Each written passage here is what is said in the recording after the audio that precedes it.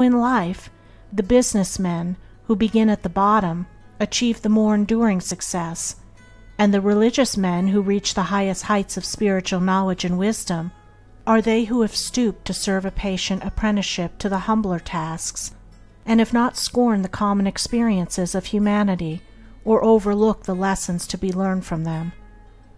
The first things in a sound life, and therefore in a truly happy and successful life, are right principles. Without right principles to begin with, there will be wrong practices to follow with, and a bungled and wretched life to end with. All the infinite variety of calculations which tabulate the commerce and science of the world come out of 10 figures. All the hundreds of thousands of books which constitute the literature of the world and perpetuate its thought and genius are built up from the 26 letters. The greatest astronomer cannot ignore the 10 simple figures.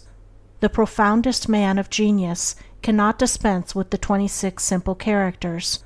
The fundamentals of all things are few and simple, yet without them there is no knowledge and no achievement.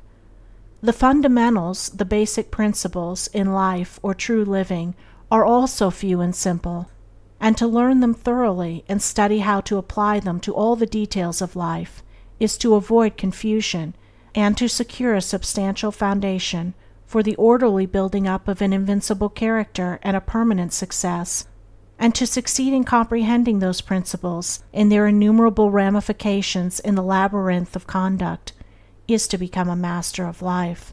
The first principles in life are principles of conduct. To name them is easy. As mere words they are on all men's lips, but as fixed sources of action, admitting of no compromise, few have learned them. In this short talk I will deal with 5 only of these principles.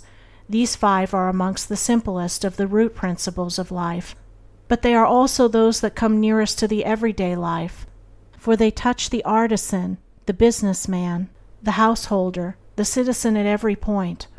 No one of them can be dispensed with but at severe cost, and he who